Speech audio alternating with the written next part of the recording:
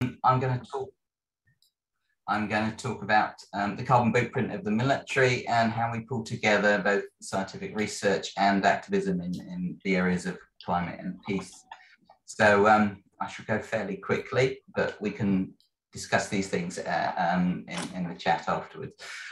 So I'm going to be using some of the research that we published in 2 reports over the past year or so. One looking at the carbon footprint and other environmental impacts of the UK sector, one looking at the EU's military carbon footprint. So the first thing to say is just to explain what the military carbon bootprint is. And it differs from a carbon footprint in that basically war is a bit more polluting. And you'll see in this diagram on the left-hand side, we've got some of the things that are normally associated with a carbon footprint. So you've got things like military equipment use, so burning fossil fuels in warships, warplanes.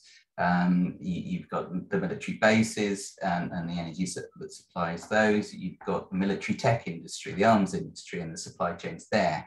So those tend to make up the carbon footprint, but on the right-hand side of the diagram, you've got all the war-related impacts. So you've got things like when an area is bombed, you've got fires that emit carbon. You've got deforestation. You've got the healthcare caring for the casualties, and you've got a reconstruction after the conflict as well. But unfortunately, those areas, there's very little data on it, so even less than there is on the carbon footprint. So what we did in our research was to look at the military carbon footprints. And firstly, in this diagram, I show you the military carbon footprints in the UK. And the Ministry of Defence, it quotes figures for its military carbon emissions. It has a headline figure that it uses in this particular year of 0.9 million tonnes, so less than 1 million tonnes. But in looking at the whole system, once you start to include all the different aspects of the military carbon emissions and the life cycle, we estimated it to be about 11 million tonnes. So more than 11 times the headline figure that the MOD uses. And we estimated that this was about equivalent to about 6 million average cars. So it gives you an idea of what the military carbon footprint is and how significant it is. When we looked at the EU sector, we came up with similar figures for carbon footprints where there was data available. So here's a graph of the 6 biggest military spenders in the EU. You'll see that Poland, we didn't get sufficient data to be able to make an estimate. But for the other countries, we did come up with some estimates, and we compared these with the official figures that they report to the UN Climate Convention on their military figures. And you can see those aspects in the blue in these graphs, and they are tiny compared with the total amount. But Europe is rather small compared with the US, which will come as no surprise to many. And this is our estimate of the US military carbon footprint, over 200 million tonnes, so more than 6 times the combined carbon footprint of the EU and the UK. And that gives us an idea of what sort of ballpark that the global military carbon footprint is. And it's several percent of all carbon emissions across the world. So it's comparable with the civil aviation sector. But these figures are either not counted or not classified as military emissions, and they are lost or not regulated. And this is a serious problem. So why is the military carbon data so poor? Well, basically they have exemptions from the reporting process, let alone the target setting process under the various climate conventions over the last 30 years. And even now, what data we have is only voluntarily reported, and our estimates are pretty conservative. And the UK data, which I've criticised so much, is among the best. That gives you an idea of just how bad things are. But there's a bigger threat to the climate than just the carbon emissions, and that's nuclear weapons. And this graph here gives you an idea of the nuclear winter effect, should there ever be a nuclear war. So what we have, the graph here is temperature change over the last 100 years that we've observed the temperature increase due to fossil fuels burning.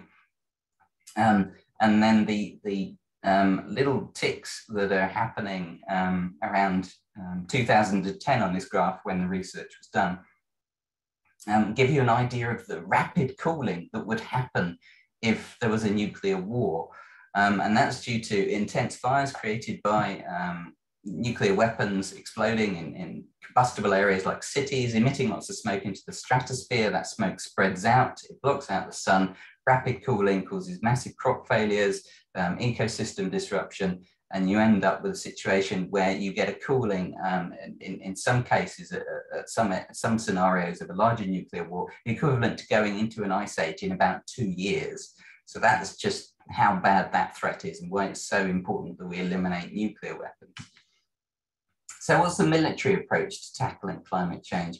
Well, earlier this year, the Ministry of Defence brought out a climate strategy document, and their key aim within this was seeking to use the green transition to add to our capabilities. So the Americans have put it more bluntly, more fight, less fuel. And that gives you an idea that they just want greener ways to fight wars. And there are all sorts of problematic proposals in these. They're interested in some of the most controversial technologies that are being proposed to tackle the climate crisis. So biofuels for use in military planes, nuclear powered vessels, submarines. I mean, you've seen the AUKUS agreement between the UK, USA and Australia. For nuclear submarines there, which is a major problem, use of offsetting and increased use of drones because they're smaller. So, and no consideration of alternative approaches to improving security. And that's our key element of what we think is a key element of tackling this problem. And here I show the spending and how comparing military spending and climate spending and how this is a big part of the problem. I don't know where that little squiggle came from, but please ignore it. So on the left-hand side, you've got UK government spending in the last financial year. So you've got military spending compared with spending on reducing carbon emissions, UK carbon emissions, and it's about 10 times larger.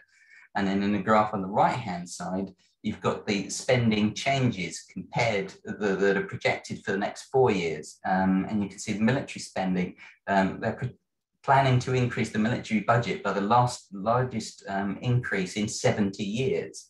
The largest since the Korean War. That's gives you an idea of the government's distorted priorities on this.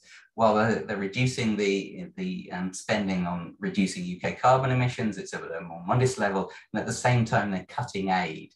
We only have 1 year's figures for that, but that's a considerable reduction in those figures, and you can see it's comparable with the increase in military aid. So we're seeing a switch from spending on aid to spending on weapons. And that, at the same time, is leading to an increase in carbon emissions. So it's going in exactly the wrong direction from where the climate strategy that the MOD has proposed is coming from. So, oops, I'm sorry about that. So our argument is that what we really need is demilitarization for decarbonisation. So we need, if you're really serious about cutting military emissions, we need to focus on reducing the sizes of military, and we need to do that first and foremost by improving diplomacy and improving and agreeing arms control and disarmament treaties so that all sides can feel more confident in reducing the sizes of their military and focus on the real problem, which is tackling climate change and poverty and various other things. And then within that, abolishing and eliminating nuclear weapons, and at a broader level, switching the focus from national security to human security, which the UN has a definition from, which I don't have time to go into, but I've given a few elements of it there: freedom from fear, freedom from want, and freedom from indignity. So I'm arguing that we need 4 campaign goals. And the first one is we need proper robust reporting on military carbon emissions. And the second thing we need is all military activities to be included within the zero carbon targets compatible with the Paris Agreement. And the key element of tackling those emissions is through a demilitarization program, or a series of programs, and that to be accompanied by the abolition of nuclear weapons in line with the new treaty on the prohibition of nuclear weapons. It was came into force in January of this year. Roles for scientists and academics. We need climate researchers to be involved in creating more robust emissions, military carbon emissions estimates. And we need that for all the major military nations, so that we get an idea of just how big they are across the world, even the ones that aren't reporting very well. And then we need to look at scenarios for demilitarization that help make major reductions to those emissions levels. And in that, we need climate researchers and peace researchers to work together. And to help us in that process, we could do with an IPCC special report on the military and climate, so that in the way that the IPCC, the Intergovernmental Panel on Climate Change, has done special reports on things like the civil aviation sector. And then we also need economics researchers to look at things like arms conversion, transfer of skills and jobs from the military tech sectors to the green sectors.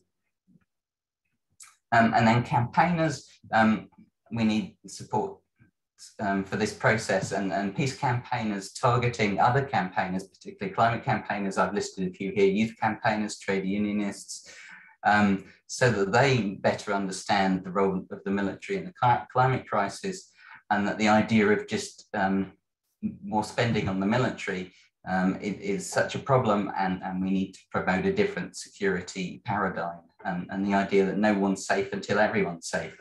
Recognize that slogan from somewhere. And arms conversion being part of the green industrial conversions and Green New Deal proposals. And then climate campaigners, I'd really encourage you to try and include some of the military and security arguments in your work, and particularly around some of the controversial proposals around things like nuclear power, biofuels. So the first step I would encourage people to do is to sign up.